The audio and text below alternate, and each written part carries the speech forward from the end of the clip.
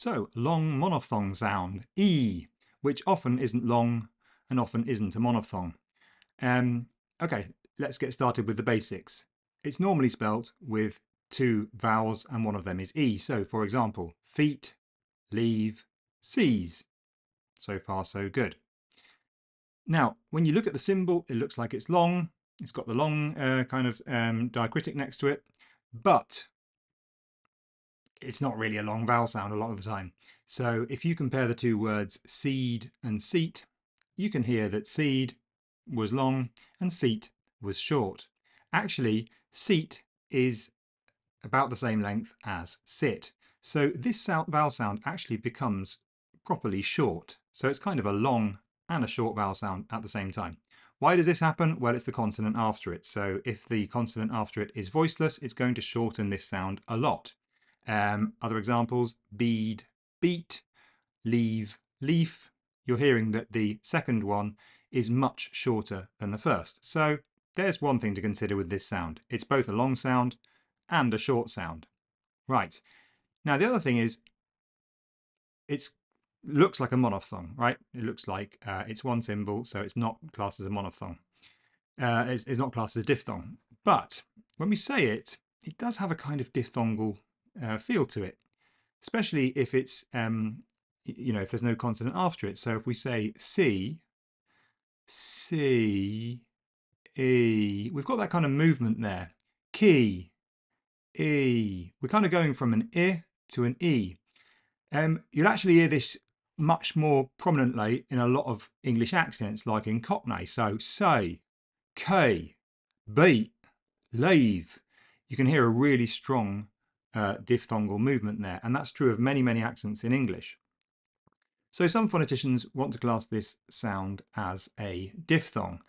I don't think it's a diphthong all the time, though. I mean, if you say something like sheep, sheep, that's short and quite, I think, monophthongal there.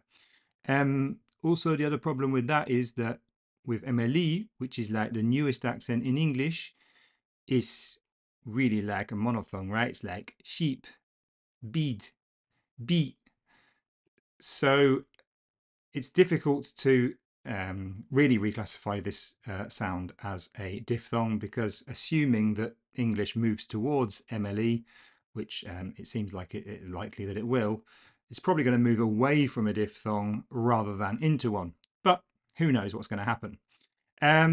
So yeah, but it is diphthongal in some places in a GB accent. So it's worth thinking about that. Like there's going to be some movement, especially when it's on a strong syllable at the end, like in the word see.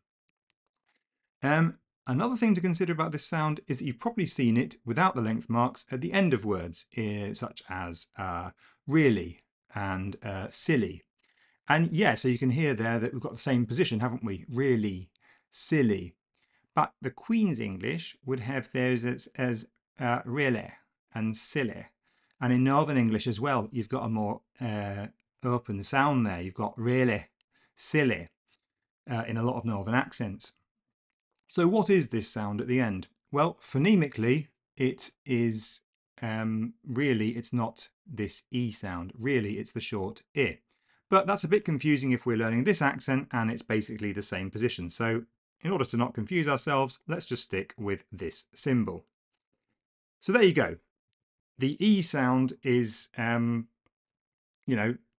bit weird in some ways, does some funny things. It's worth considering these things when you're learning it. But the key thing is to make sure that you make two positions when you're doing the I-E comparison. Most languages don't have two vowel sounds in that same area like English does, like the ship, sheep pair. So you've got to make sure that your tongue is in a different position for each of those. That's the really, really key thing, that they sound different. Go really low for ship and go high for sheep. But don't worry about the length. The length can be short.